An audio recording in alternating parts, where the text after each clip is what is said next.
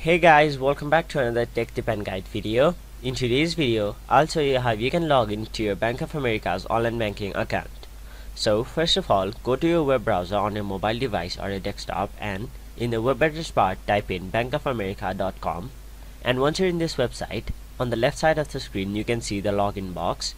So all you have to do is type in your online ID, passcode, and once you click sign in, you'll be successfully logged into your Bank of America's online banking account.